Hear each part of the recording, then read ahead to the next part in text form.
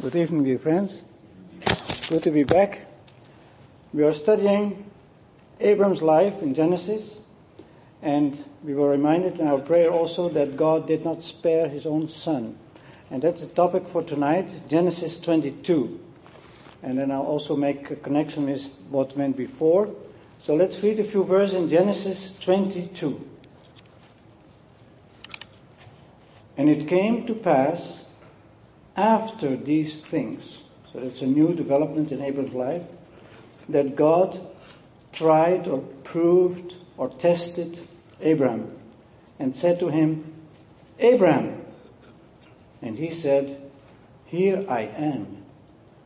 And he said, Take now thy son, thine only son, whom thou lovest, Isaac, and get thee into the land of Moriah, and there offer him up for a burnt offering on one of the mountains which I will tell thee of.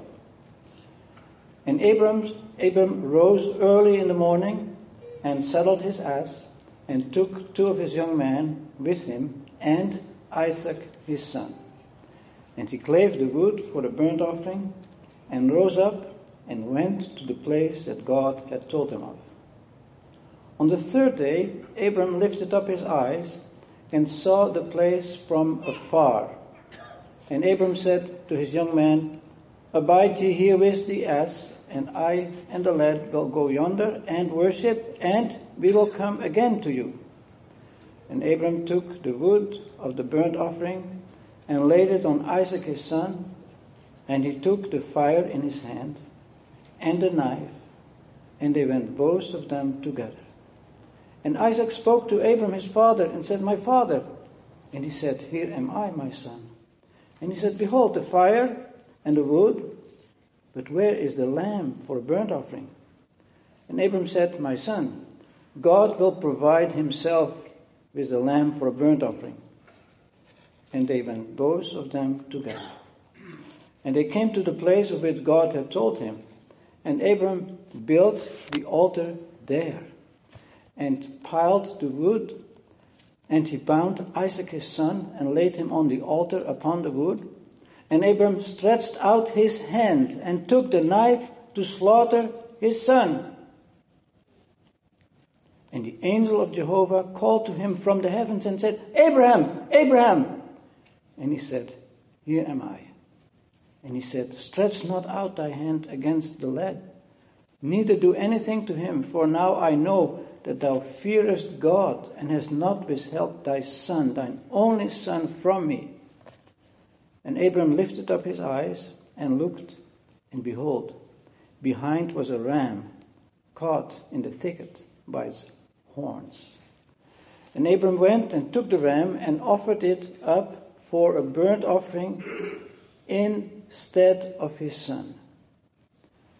And Abram called the name of that place Jehovah-Jireh, as they said at the present day, On the mount of Jehovah will be provided.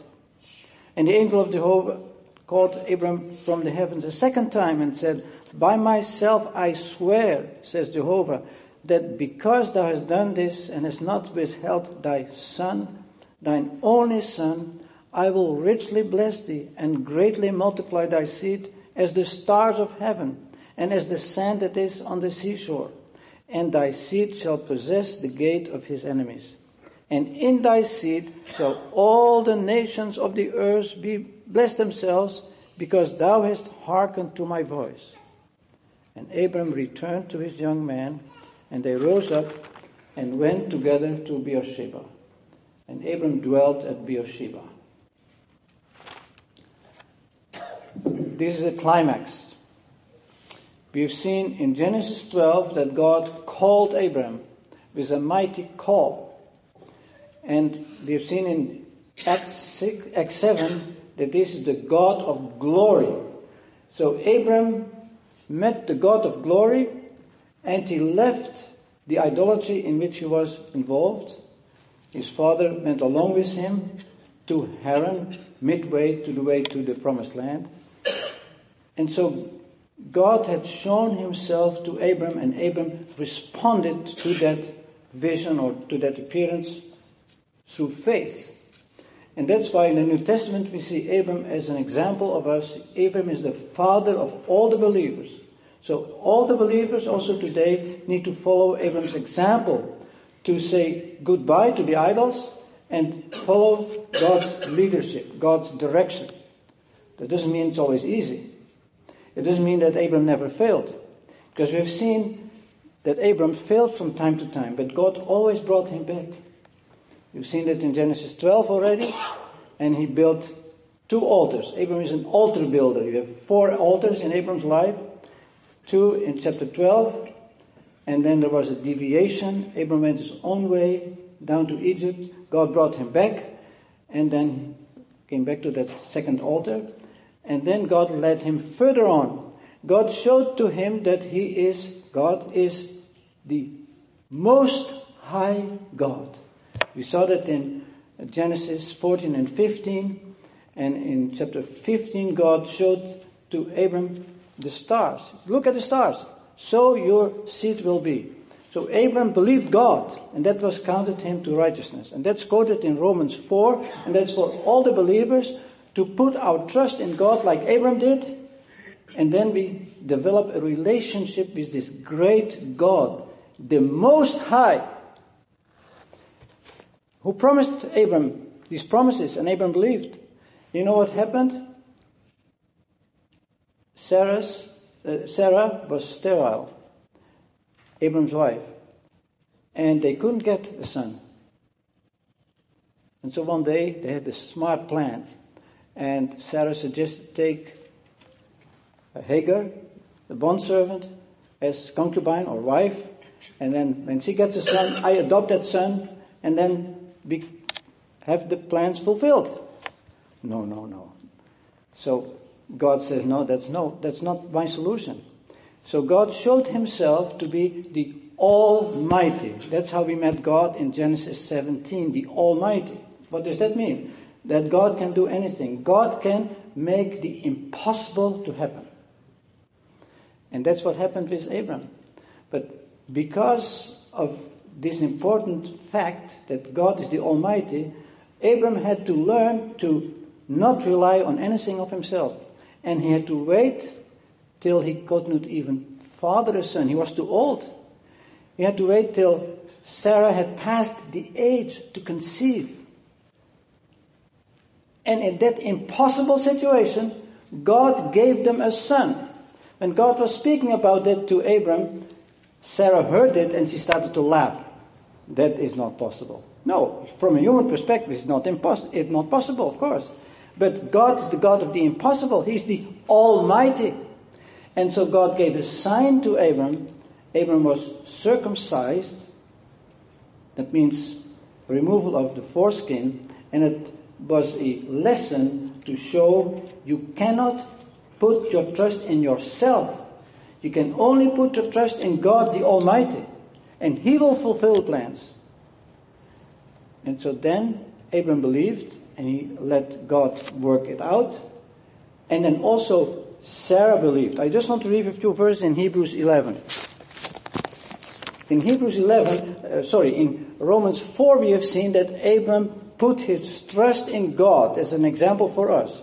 But in Hebrews 11 we see that Abram, when he was called, responded in faith, he obeyed. And then he moved to the promised land. And he looked for a city that has foundations. And also Sarah believed. We saw that in Hebrews 11 verse 11 at one time. And so she also put her trust in God. And I'd say that just a little parenthesis for couples, married couples. We have to learn to put our trust in God. Not only Abram trusted God, also Sarah trusted God. And when God gave them their son Isaac, laughter, they saw God is the God of the impossible. God is really this wonderful God. And that's what we saw then in Genesis 18. Is there anything too hard or too wonderful for God? No, there's nothing that He cannot do. God is the God who is wonderful.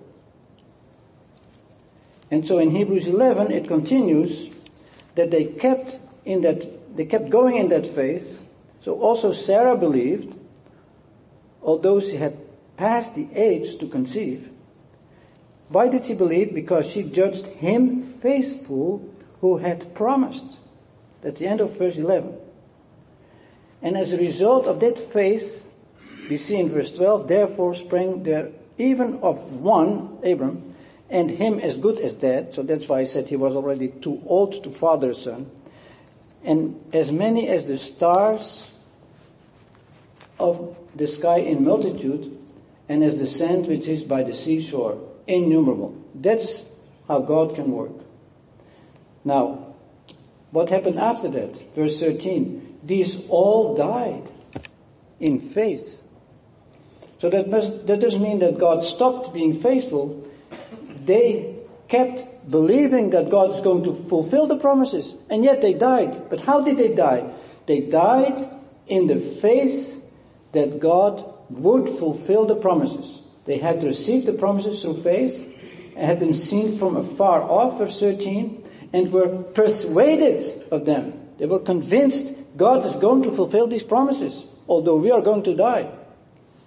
And they embraced these promises and confessed that they were strangers and pilgrims on the earth. And so that's this verse 13 is really a summary also of our situation. We need to continue to put our trust in God. And in verse 14, they that say such things declare plainly that they seek a country. Verse 15, and truly, if they had been mindful of that country from whence they had come out, they might have had opportunity to return. But now, verse 16, they desire a better country, that is a heavenly, wherefore God is not ashamed to be called their God. So if you believe in God, then God says, you are my child, I'm not ashamed to be called your God, for he has prepared for them a city. And then we see in verse 17, and that comes now to the chapter that we have read tonight, in Hebrews 11 verse 17, by faith Abram, when he was tried, that's what we read in Genesis 22, offered up Isaac. And he that had received the promises offered up his only begotten son, of whom it was said that in Isaac shall thy seed be called. How could Abram do that? Verse 19, accounting or reckoning that God was able to raise him up even from the dead. That's the answer, that's the solution. So Abram went ahead with this because he knew that God was going to be faithful to fulfill his promises, and if Isaac would have to die, God would bring him back from the dead, from whence also he received him in a figure. That's what this verse says. And so this line of faith was then continued in Isaac, continued in Jacob, continued in Joseph, continued in Moses. So they saw from a distance that God was going to fulfill these plans. And with Moses we see, Moses put his trust in the God who is invisible, and that's another example for us. So to come back now to Genesis, I just want to repeat, for the young people also, you have 5 fingers on your hand, right? So, number 1, God is the God of glory. Number 2, God is the Most High. Number 3, God is the Almighty, who can do what is impossible in our eyes. And the 4th one is, God is wonderful. Nothing is too hard for him. We see that in Genesis 18. And here in Genesis 22 we come to the 5th point. God is the God of resurrection. And that's a very important point. God laid the foundation in death and resurrection. Of course, this points to the Lord Jesus, who really died. For him there was no substitute. And who really rose again. And that is the foundation that God has laid to fulfill his promises. And that's what Abram understood, that God was going to fulfill his promises, even though he did not know how God was going to do that. But he put his trust in God, that God, if his son would have to die, he would bring him back from the dead. That is the great faith that Abram had. And that's the faith that we need to have in God. So let's go back to Genesis 22. The first verse speaks about a trial, a test. And many believers go through trials and testings, but God wants to do us good. It says here, after these things. So Abraham learned many lessons. I mentioned those 4 points. Now he had to learn one more lesson, and that is that God is the God of resurrection. And so Abraham is available. If God calls you, are you available? Am I available? God has a plan for every one of us. God wants us to say yes to him. Abraham was available. Abraham says, here am I. So that's the answer of faith. That's the answer of love. He is available. And then what does God ask in verse 2? Take now your son, your only son. That's a term that is the unique son. In Hebrew, Yachid, that means the only one. There's no other one. Yes, he had Ishmael, but it was not the son of Abraham and Sarah together. Isaac was the unique one that God had given to Abraham and Sarah, and he loved him. This is the first mention of love in the Bible. Did you know that? Verse 2. So it's not only that he's unique, that he is the unique son, the only begotten as we have in the New Testament, but is the one whom he loves. Here we see the father, Abraham, the son, Isaac, and there is this love relationship. Of course, we can apply that also to our children. We love them. There's a love relationship. But of course, this is the unique relationship between the father and the son. Abraham represents God the Father. Isaac represents God the Son. And here we see that love relationship. We know that God is eternal. And so that love is an eternal love. And it will never end. And in Genesis 24, we see the second mention of love. When Isaac received his bride, we see at the end of Genesis 24 that it says in verse 67 that Isaac loved her, Rebekah. So that was the love relationship between a man and his wife, between Isaac and Rebekah. And that is a picture of the love relationship between the Lord Jesus, the true Isaac, and the church. But it is also a picture of a love relationship that we may cultivate with God, but also in the context of marriage. And so this is the second mention of love. So you have the vertical line between God and us on earth, the relationship of love. You have the horizontal love between a husband and a wife, between Isaac and Rebekah. And so that is a beautiful picture of love in the scriptures. Then we go to chapter 22, verse 2b, where God says, and get thee into the land of Moriah, or Moriah. Moriah means foreseen. That was all planned by God. God had foreseen that. The word seeing is in that word. Jehovah had foreseen that. He had planned it. And he said, and there offer him up for a burnt offering. So there was a specific place. And why is that so important? On this place, later on, the foundation was laid for the temple. You can see that in 2 Chronicles chapter 3. After David had the sacrifice on the threshing floor of Araunah, we come to 2 Chronicles chapter 3, verse 1. Solomon began to build the house of Jehovah at Jerusalem on Mount Moriah, the same mount. And God had appeared there to David. That was on the threshing floor of Araunah that he appeared. But on this mount, God was going to have the temple built. It's the place that David had prepared in the threshing floor of Ornan the Jebusite. So that shows God's plans, and that shows the connection between Genesis 22, that sacrifice of the Son, and the building of the temple. It's amazing connection. And so, on the basis of the death of the Lord Jesus, the church could be built. That's a whole topic, of course, in the New Testament. But now we go back to Genesis 22 again, and there we see that God says at the end of verse 2, and there. So there was the specific place, as I mentioned in 2 Chronicles 3. It had to be there. And it had to be a burnt offering.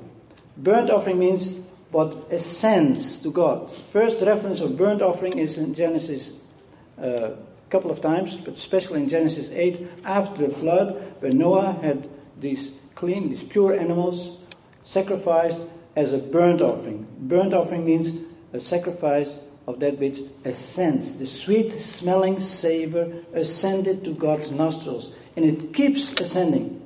That's the idea of a burnt offering. And so that speaks of the sacrifice of the Lord Jesus. That sacrifice, that burnt offering that will always ascend into God's nostrils, that will always be a delight to God to think about. It will give him rest and satisfaction. So that is the foundation on which everything is based. And that's why I said earlier, we have to see this is the basis that God has laid in the death and the resurrection of the Lord Jesus. So Abram is an example for us. Abram enters into God's thoughts. Doesn't mean that he understood everything, but Abram is willing to obey. And we see that in verse 3. He rose early in the morning. That is often the case with believers who did an important job. They rose early in the morning to do God's will. And that's what Abram does here. He starts his journey. And he takes Isaac his son. But he also prepared the wood for the burnt offering. So Abram is very practical. He thinks of the wood. Now you study in the Old Testament the references to the wood. The wood was essential. Without wood you cannot have a burnt offering. So without the wood it would not have been accomplished. And so the wood indicates things that are needed in order to fulfill God's plans. And Abram rose up, so there's the activity of faith. He rose up and he went. So there we have the obedience of Abram. He went in faith to the place that God had told him of. Now I want to connect that also with what we have in 1 Peter 1. When we think of this burnt offering, we think of the lamb chosen by God from before the foundation of the world. So this is an indication that we have in 1 Peter 1, verse 19, I think. I'll just look it up. 1 Peter 1, Peter speaks about that.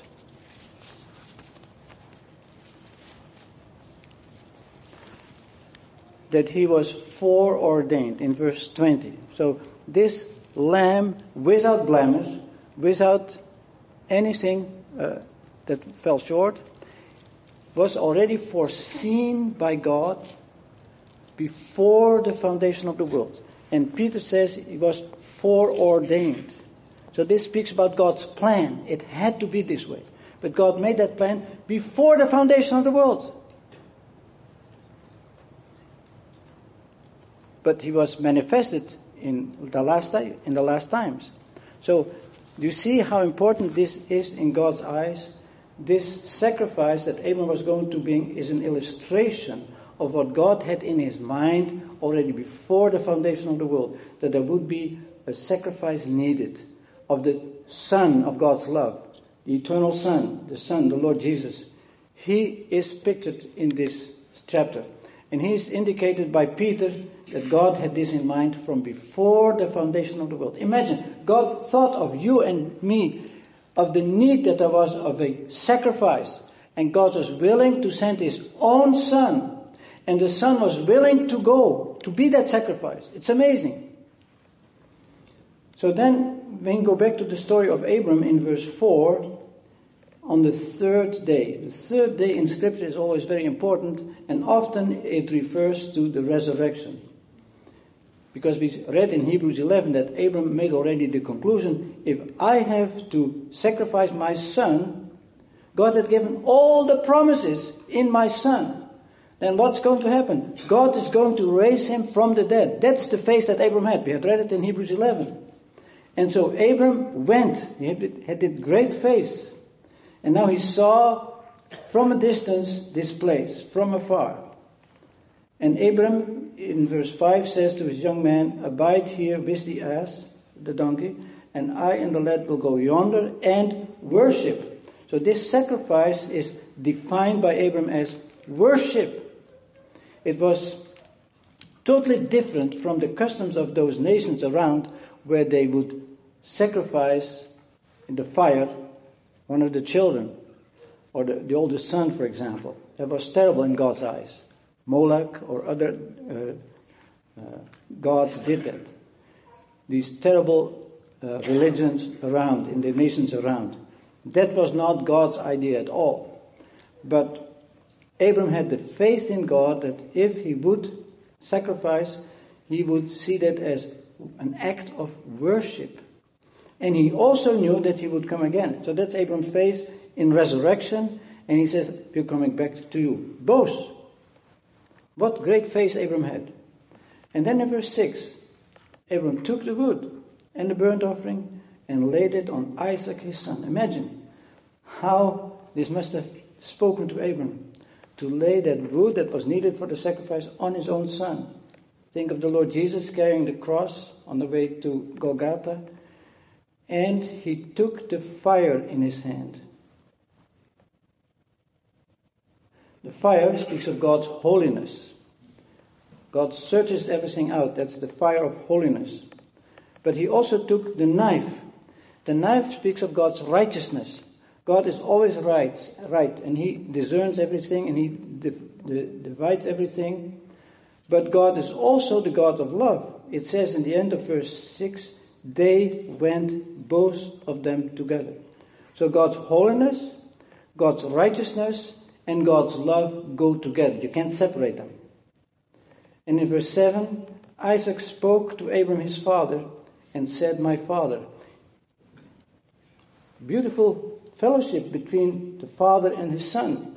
It's also for us parents important to be available, to be spoken to by our children, and to answer them in faith. So this wonderful relationship between a father and a son is practical lesson for us as well. And Abram said, "Here am I." So Abram is available to God, as we saw earlier in this chapter, but he's also available to his son. So that is a balance, a very important balance. It's not only needed that we are available to God, we're also needed to be available to one another, and especially to our children. And he said, "Behold the fire." He asks a question. When children ask a question, these are not dumb questions. They think about this, and then they ask this question. Isaac asked the question, "Look, the fire and the wood, but where is the lamb?"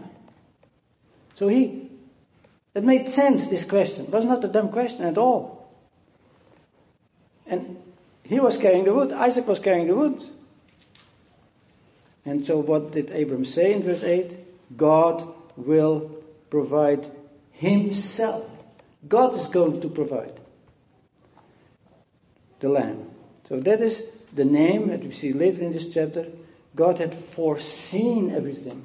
God will provide everything. But we need to be available like Abram was. We need to be available like Isaac was.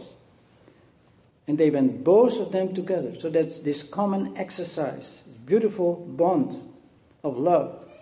And then they came to the place which God had told him. So God had spoken about it before, about Moriah, the land Moriah in verse 2. And now finally they get to that place. And there Abram built an altar. And that's important. I just want to connect that with the 3 other altars that Abram built. It's always connected with a place. And you can look it up in Genesis 12. Bethel and the other place that he built an altar. And then later on he built an altar when God had shown him the greatness of the promised land. And the end of chapter 13, Abram, God said, "You look through the land." And at the end of chapter 13, verse 18, he built there an altar to Jehovah. The other 2 places was in chapter 12. The first is in verse 7, he built there an altar. And then he goes to verse 8, to Bethel, and there he built an altar to Jehovah. You see? So this is the fourth altar that he built. Again, it's connected with this place where God had led him. There he built an altar. And so this very precise language. So God had led Abram to these 4 different places, and this is the climax. We don't know exactly how old Isaac was at that moment, but this is the climax, in a certain sense, of those 4 altars. And I'll give you some homework, okay? The children are used to have some homework from time to time. You study Isaac, and you find 4 wells. Genesis 26. You study Jacob's life, and you find 4 pillars. And God appeared to him the first time in Genesis 28, the house of God, Bethel. And so in Jacob's life there are 4 pillars. And then you go to Joseph at the end of Genesis, you find 4 different garments. It's just a little bit of homework, but that will help you to see how important these elements are. These details are written for a reason, for a purpose, and every detail is important. So we go back to verse 10. He bound Isaac his son and laid him on the altar. How difficult that must have been for Abram to do. And Isaac, no protest. Imagine. He laid him on the altar upon the wood, and Abram stretched out his hand and took the knife to slaughter his son. And then God comes in verse 11. The angel of the Lord.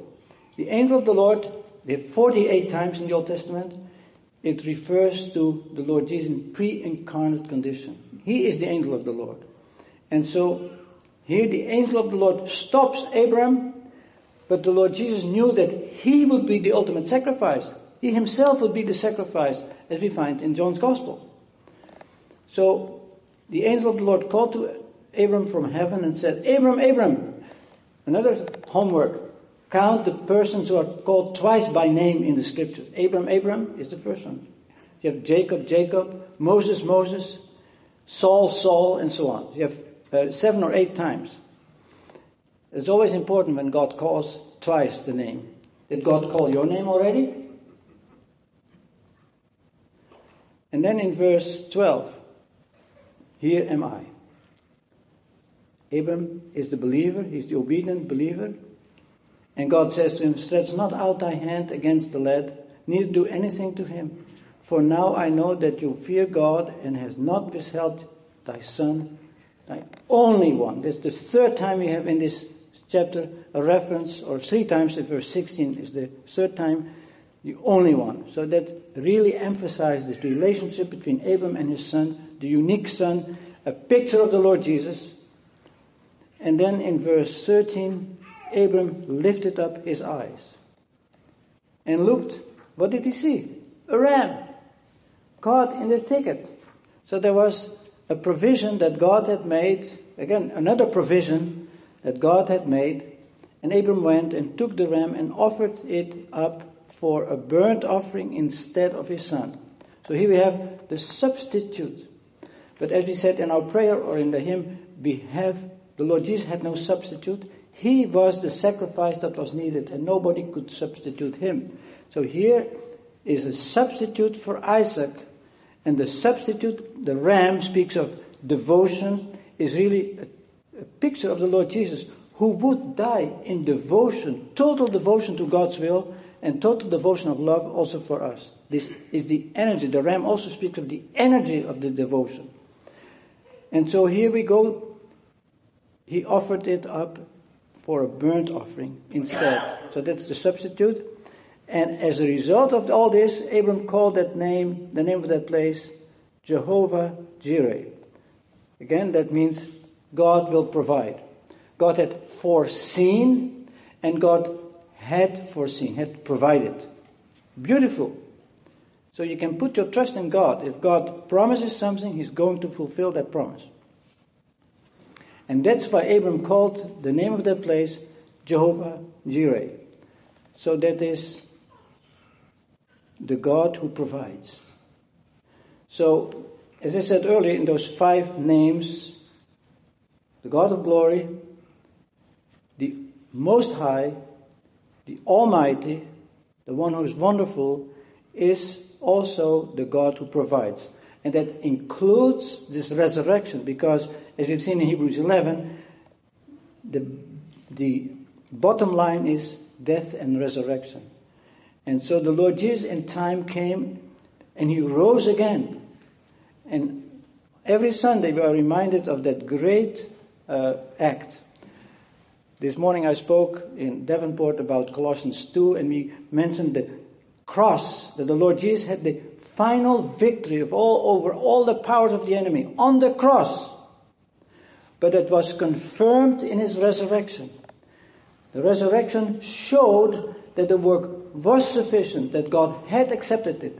So both are important. In his death on the cross, the Lord had the complete victory over the enemy. But the resurrection was needed to confirm this. And here we have in type the resurrection. God is the God of resurrection. And so that is the greatness of God. And God has put us on the foundation of resurrection. We are in a world marked by death. But God has put us on a new foundation. The foundation of the death and resurrection of the beloved Son. That's the foundation on which we stand. No other foundation can be laid. We had it in one of our songs. You can trust God. And so this is the God of resurrection. That's number 5. Keep that in mind, those 5 things, okay? And it says in verse 14, it's a beautiful experience of Abram that he had a new experience to put his trust in God. And says, on the mount of Jehovah will be provided. So Abram learned something new about God, and he continued to put his trust in this great God. And that's what we need to do. We need to continue to put our trust in him. That's not always easy. But that's what we see in the Lord Jesus. He always continued to put his trust in God. We see it in Saul of Tarsus when he became a believer. He kept on trusting God. And here we see it with Abram. He kept on trusting God, and he knew that God would provide. God is the guarantee that he will fulfill his promises. And that's then confirmed in verse 15, where the angel of the Lord spoke a second time, and he did it with an oath in verse 16. I swear. Now some people easily use the word swear. We should not do that. This is a very solemn oath. This is the oath based on this sacrifice, the burnt offering, based on the God of resurrection. The word swear is connected with the number 7. The word 7 you have in Beersheba. And so this is the oath that God gives now, because Abram had been faithful, because Abram had not withheld his own son. He did not spare his son, the only one, and would give him as a sacrifice. Because of that, God says, I will richly bless you. I will greatly multiply. See those points in verse 17 and 18. First of all, God says, I will richly bless you. Secondly, greatly multiply your seed. And how would he multiply? As the stars of heaven and as the sand on the seashore. Some have drawn conclusion from this, that you have the heavenly people here. The believer, we belong to the heavenly people. And you have the earthly people, as it will be in the millennium. Okay, you can take that for what it is, but it is a good indication that God will fulfill his plans, his promises on those 2 different levels. The heavenly side and the earthly side. And then at the end of verse 17, thy seed shall possess the gate of his enemies. That will be fulfilled in the millennium. They cannot do that in their own strength. Okay, we have to realize that. This can only be fulfilled with God's power. Just like Abram had to learn that. So, with the best intentions, nobody can fulfill these promises. We just need to put our trust in God. That is also what Israel needs to learn. There will be a remnant in Israel after the rapture of the church. Are you ready? Perhaps today. The rapture will take place. And then God will fulfill his plans with Israel and with the nations. And he is going to fulfill these promises. And so when God says, in thy seed shall all the nations of the earth be blessed, or bless themselves, that is a reference to what we find in the millennium. And why is this going to be the case? Because you have hearkened to my voice. So that shows how important it was that Abram obeyed. Abram was willing to do what God told him. And that is precious in God's eyes. If we are ready to do God's bidding, you can find many examples in the Old Testament. And just in between, that shows how important it is to read the Old Testament, to read the whole Bible, and keep reading. Because God uses the Word of God, through the Spirit of God, to bring these things to our understanding, so that we enter into these things. And so Abram returned to his young man, and they rose up and went together to Beersheba. I mentioned Beersheba earlier, that is the well of the oath. And there he dwelt.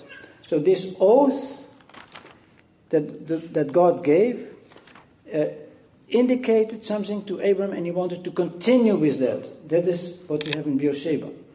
And the verse that we did not read, and we'll conclude it with tonight, is the end of the chapter, where Abram got this message that several family members were born in his family. And at the end, who is mentioned there? Rebecca, verse 23. Bethuel, this is one of the relatives that Abram had there, he got a daughter, Rebecca. And why is it mentioned here? Because Rebecca was going to be the bride of Isaac. Isaac, the son of the love of the father of Abram, he will get a wife as his bride, and he would love her. So there's the love of the father and the son first, and then the love between the son and his bride second. And these two elements go together. God has made it this way, and it's inseparable. I talked about the lamb foreknown before the foundation of the world.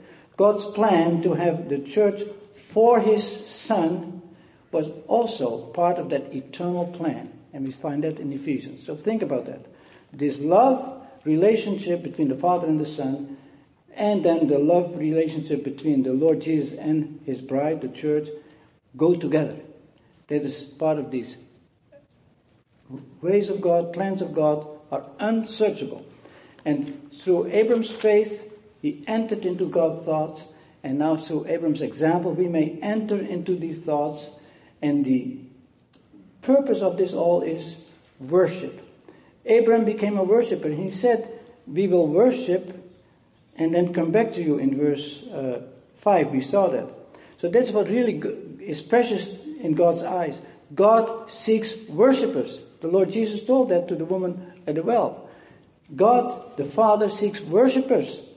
That means those who are giving a response to his love. That is all about this chapter. It is a response to the love of God, a response to the love of the Father, and we enter into these things through faith, through obedience, and then we will also be able to bring worship and adoration forever and ever. You know what? That will never stop. This response, this worship will never end.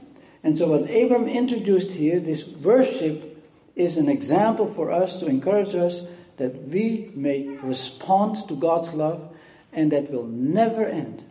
So I'll stop here and just keep in mind those 5 points.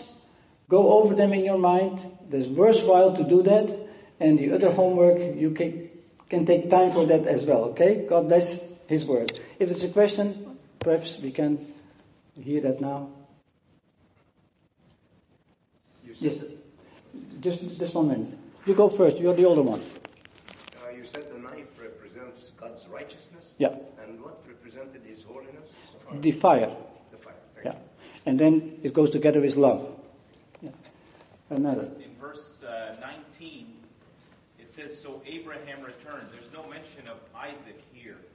Yet in verse 5, he says, and I and the lad will go yonder and worship and come again to you. Is there a reason why maybe Isaac is not mentioned in verse 19? I think it's included in the day, but I'm not sure. I have not thought about that. I only want to emphasize when Abram said, we will come back, Isaac is included. It's not mentioned here, you're right, so I don't know why. I can't answer your question. But in the day, Isaac is also included.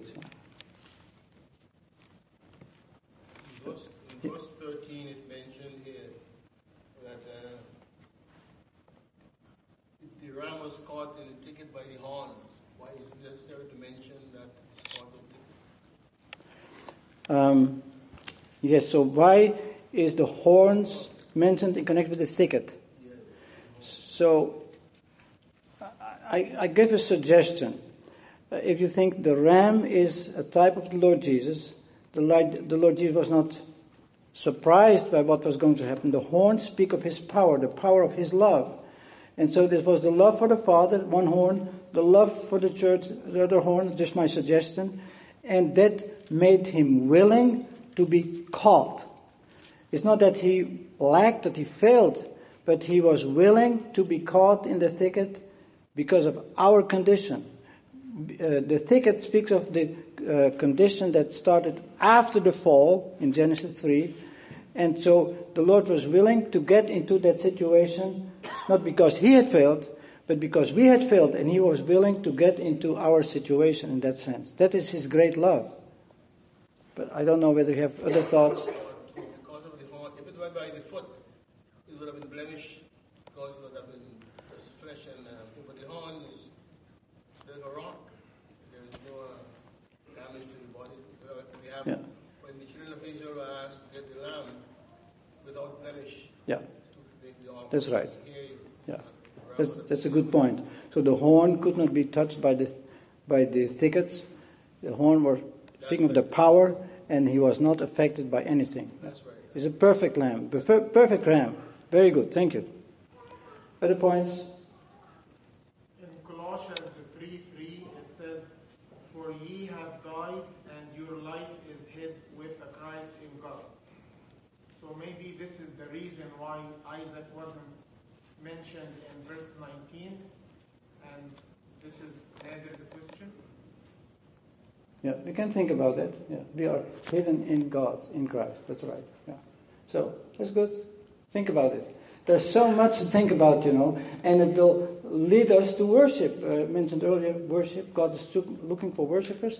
There is so much in the Word of God. I've just mentioned a few things, but it is so rich. It's so wonderful. So keep reading. God bless the Word. Amen.